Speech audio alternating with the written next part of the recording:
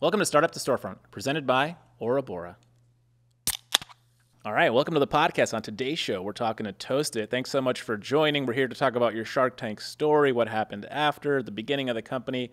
For people who don't know, what is Toast It? What's the company? First of all, thank you for inviting us, Diego. We're super excited to be here, and we're fans of your podcast. I'll try to be as quick as I can. So Toasted is a brand of better-for-you Latin American food staples. We first started out by basically trying to fulfill a personal need.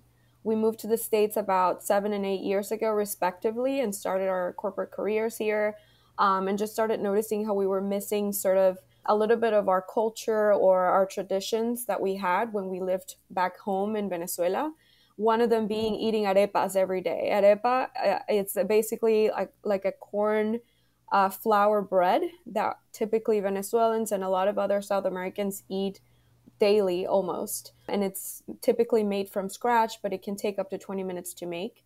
So when we moved to the States and we had, this hectic lifestyles and corporate careers, we found ourselves losing this tradition and just started innovating with recipes and started thinking how we could bring this product in a really convenient way, but also using really great ingredients and keeping the recipe as traditional and as close to the real thing as we could. And so that's how everything started in our own kitchen, and it evolved into what it is today.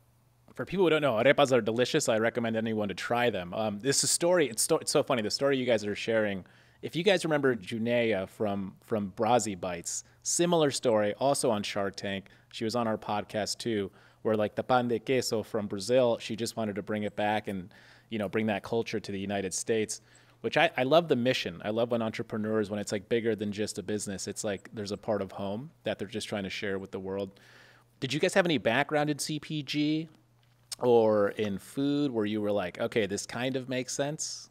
Yeah, I actually worked at PepsiCo for almost 5 years. I started out leading financial planning for one of their first direct-to-consumer brands, and then went on to lead finance revenue management for their beverage business in the Southeast. My sister was more focused in marketing and consumer insights within the banking industry. But yes, we did have some experience. And when we first launched our first products and started selling through e-commerce, I was able to identify that our repeat rates were really interesting by my knowledge of the industry. And that's when basically we decided to invest more and more time on the business. And we found out that we really had something special. That's interesting. So you guys are like the dream team. Yes.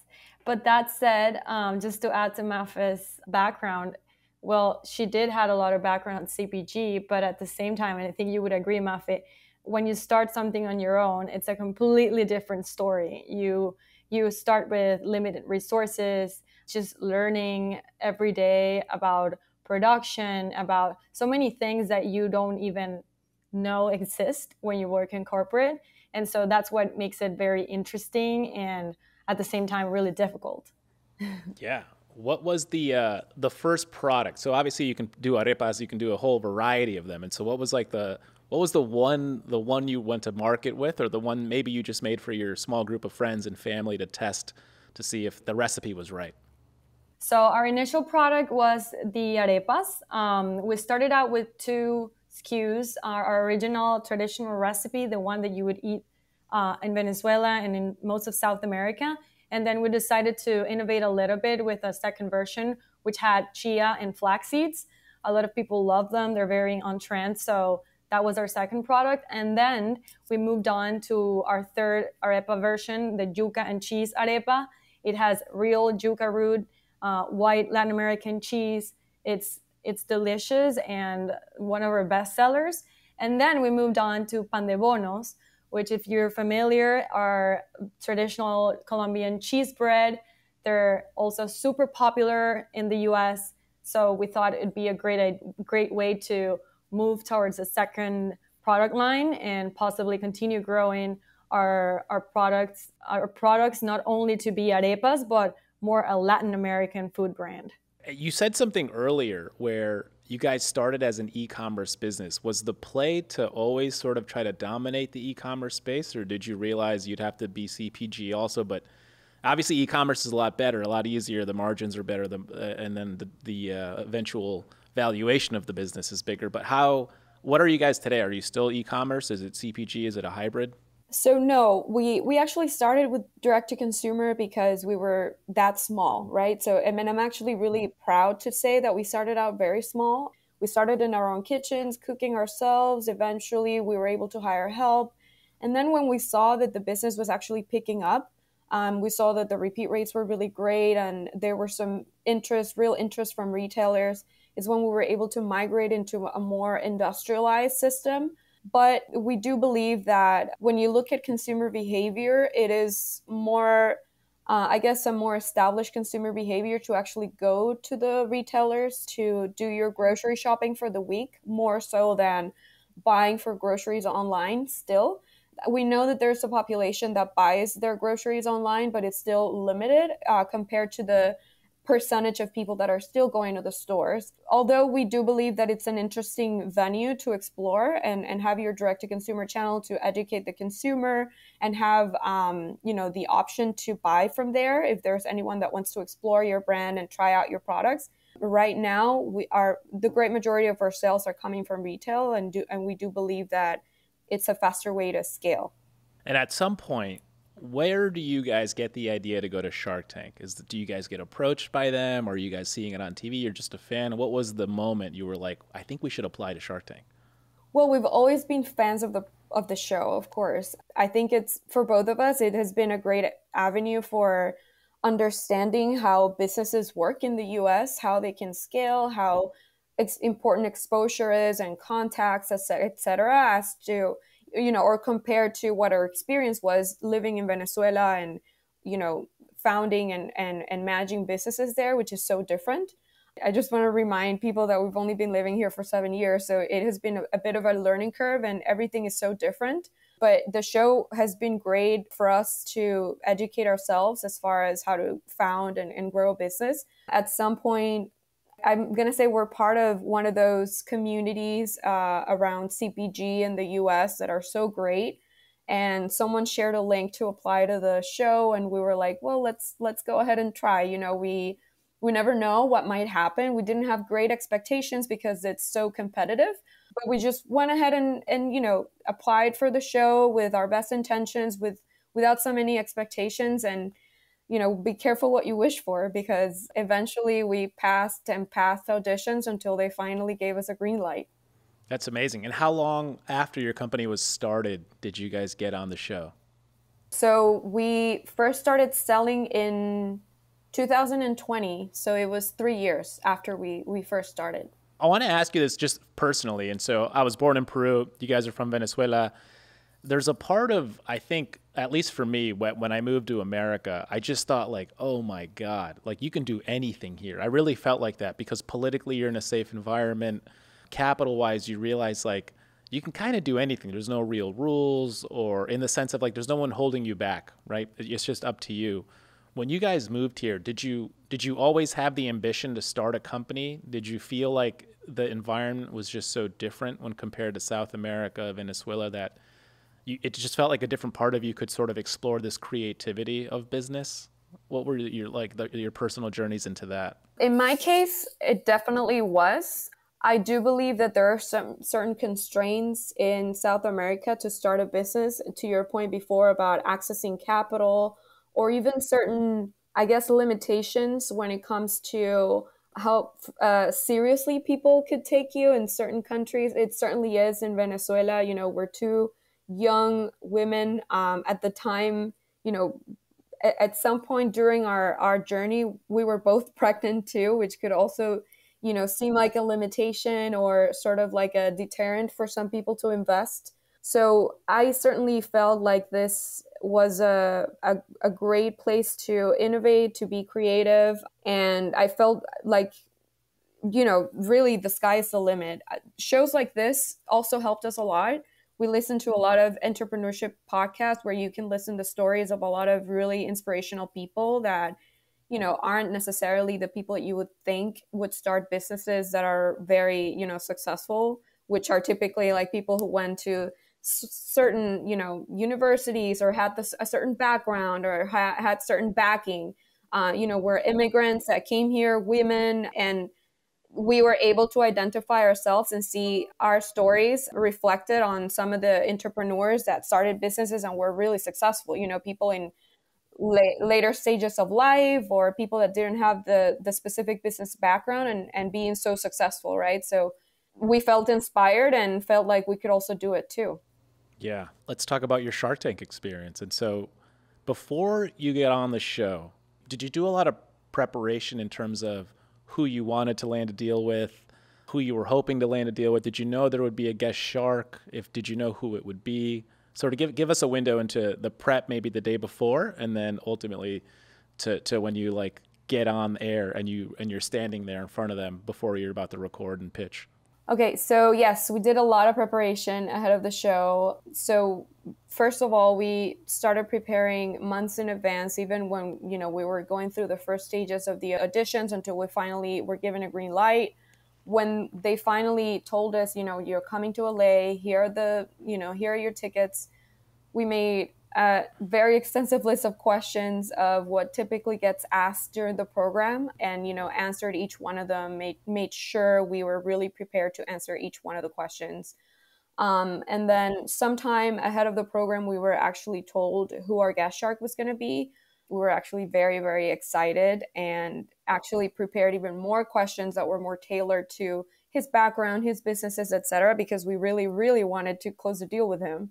And so, yes, and you need to prepare because you don't know how your nerves are going to respond and how well you're going to respond at the time. So as much preparedness as you can have, I think it's going to help. To our surprise, I think he was sympathetic from the beginning. I think he was able to see something in us because he was also an immigrant. And I'm talking about Daniel Lubetzky, which we eventually closed a deal with, who's the founder of Kind. And so we were very lucky in that sense that he was very sympathetic and understood the business from the beginning and was actually not as tough as we thought he was going to be. We prepared some really, really tough questions and made sure, we were able to answer in the right way. So yes, we prepared a lot and practiced the pitch extensively until even one of us lost her voice. And so we had to stop rehearsing at that time. I know a couple things they always touch on, and obviously Mark Cuban in the room is always in the better for you category, right? And so he always wants the low carb option of the thing. And so you guys checked that box, which I thought was great. And then when it came to, I don't know if anyone's ever asked you this, but so you can choose at some point, basically Kevin O'Leary's on the table and so is Daniel. And so you have Mr. Wonderful and you have the founder of Kind, who can help you guys out. Mexican-American, legend of a human. Wow, what was internally? What were you guys thinking when you have to make the decision? Like who do you marry? It was like The Bachelor. It was like, were you guys thinking at all about Kevin, or was it simply Daniel's our guy? I think going into the show, we already knew that we really, really wanted to close a deal with him if he was interested. Of course, there's always what's actually going to happen in reality and who's actually going to be interested in your business. And then you have to really assess who's best for your business out of the people that are showing interest, right? And I think at that point we might have considered, but since we knew because of his background, because he's also an immigrant, he was able to build a business from scratch, which is also what we're trying to do. It's so much knowledge that is invaluable that we could gain from partnering with him that we were really, really interested in working with him. So at that point, I don't think it was really a question. But yes, and to my sister's point before, when we were working, in corporate and had some sort of experience in CPG, yes, that is true. But when you try to extrapolate that into building your business from scratch, there are so many differences, even from, starting a brand from zero with limited resources. When you start to really craft what you're going to try to do and where to invest your money to gain, brand awareness and try to build your brand, you're talking about building a brand with millions of dollars in a budget when you're coming from a corporate standpoint, from building something with so little. And so I think the skill set and the tool set is completely different, right? From building something from a corporate standpoint. And not only that, is also, negotiating with retailers when you're such a small brand that you don't have that much money to put into promoting your products. It's also dealing with co-packers when you're such a small brand, and balancing having healthy margins with trying to introduce your product to the market and offer competitive pricing, right? Even though the margins we know aren't that high until you're able to reach economies of scale. So it's a different tool set that you need, and it's hard to gain that from a corporate career or even corporate mentors. So we really knew that we could really benefit from having this type of partnership. And did the deal go through ultimately after the show? Yes, so we're actually still in negotiating in the negotiating process, but we've already went through the due diligence process and are still trying to close the deal. That's awesome. Have you learned, like, obviously it's sort of fresh, but have you learned anything from him, or has he given you guys any advice since the show that you really value?